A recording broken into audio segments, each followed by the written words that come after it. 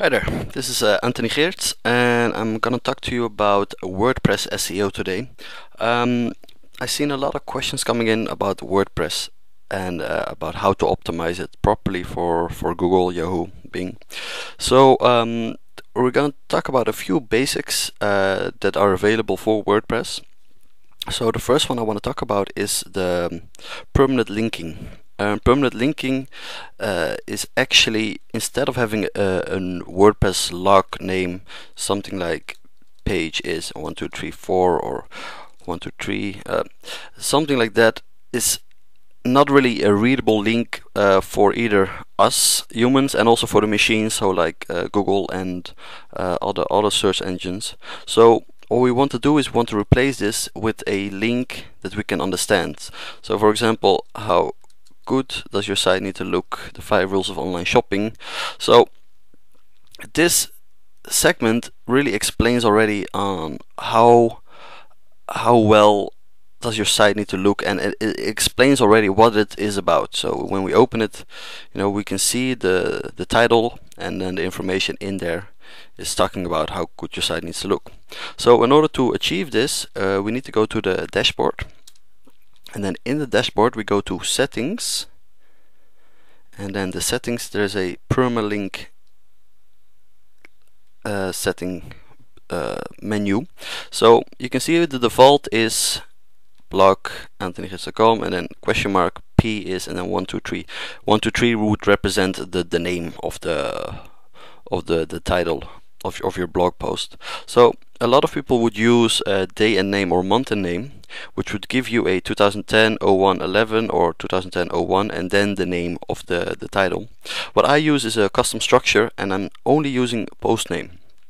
So the reasons that I'm only using the post name is you should see your domain as a big tree, and the domain name is like the main trunk of the tree, and everything after that is a branch which branches off. So in order to give your title an optimal importance for the search engines, what you need to do is you want to have your title as close as possible. So for example, you want to have your title here. Instead of having to dig through dates and other numbers, you will have to put it right directly after your domain name. So this really helps already a lot, and actually a lot of people don't do it. I don't see why, but trust me, it will work a lot better. Another tool is the all-in-one SEO pack. So all-in-one SEO pack is this one here. You can download it at wordpress.org and just search for all-in-one SEO pack, or type it in Google. When you download it, you can install it on your WordPress blog, and then in the settings you should see a all-in-one SEO menu tab, and when you scroll down, the only few things that you need to enable is your plugin status needs to be enabled, and then type in your home title, your home description, the keywords, and just make sure that you have canonical URLs and rewrite titles also enabled, just in case. So then update or save your settings, and you're actually set to go. Now the trick is for good SEO on not only WordPress but also on any website is good keyword information. So as you can see, I made a post which this video will be embedded in, and you can see I categorized it, and I also put in a lot of tags. Now these tags, if you edit, are not just random tags randomly selected because they talk about the same subject. There's a bit more research going into these tags. So to explain you the research, I'll open Google Insight Search. If you haven't used it yet, I can definitely recommend it, because it's a great tool of figuring out what is hot at the moment, and instead of writing something about what you want to explain, you want to listen to what people are looking for. You want to say, okay, I'm an expert in WordPress, so I'm going to write something random about WordPress. But there's a good chance that a lot of people won't even care about that stuff. So just find out what people really want to know about, and write for them. So I did a search term as SEO, And as you can see, first of all, 2004 to 2009, it's just keep on climbing, because it's a very hot topic at the moment, because everybody wants to get in the rankings with their blog or with their website. And now if you scroll down, you can see the top searches are Google SEO, because everybody wants to get into Google. And then the rising searches are WordPress SEO. So rising searches are actually something that is new. It hasn't come over a long time, but it's actually pretty fresh. So as you can see, it started in 2006 slowly, 2007, and then 2008, 2009 it really started climbing.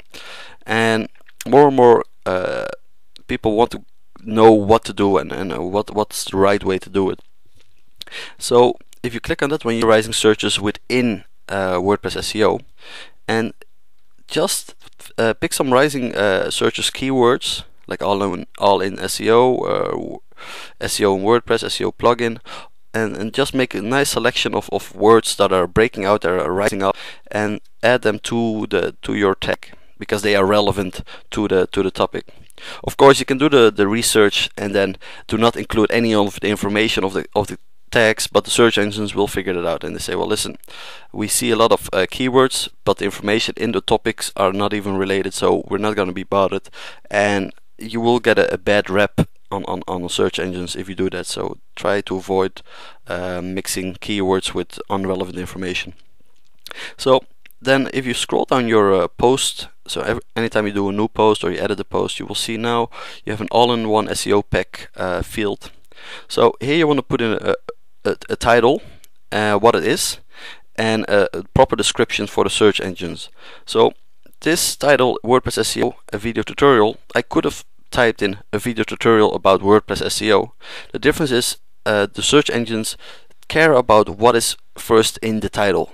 So if you use a keyword that is first in the title, it's a lot better than just typing, okay, I'm gonna talk about WordPress SEO, because that I am gonna talk about section is not relevant. So the search engines see it as well. Even though your information is a lot more valuable, it won't matter, because your title isn't emphasizing how important it is. So, and again, the WordPress SEO, WordPress themes, and all the other little keywords are in there as well. So I'm just adding another one because it was in the rising searches, so Google SEO, and you're done. So that's basically it. Just a few more tips that I can give you.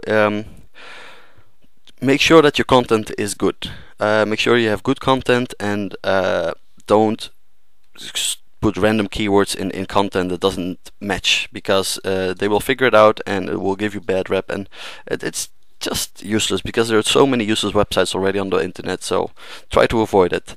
Another hint that I can give you in SEO in regards to blogging: use pingers. So blog pingers are actually little sites that send an update to other blog search engines and blog directories in regards to your blog. So whenever you have an update, type in your blog name, your URL, and voila, you're done. Just check them all, send it out, and you will see already an increase in traffic based on that. And well, that's about it. I hope I'm under 10 minutes, because YouTube doesn't allow me more. And if you have any questions, just visit the website. You can contact me via here, and then my main webpage loads up, and then just get in touch. So info@antonygeerts.com, or use the contact form. Yeah, so have a great day, and any questions, let me know. Thank you. Bye.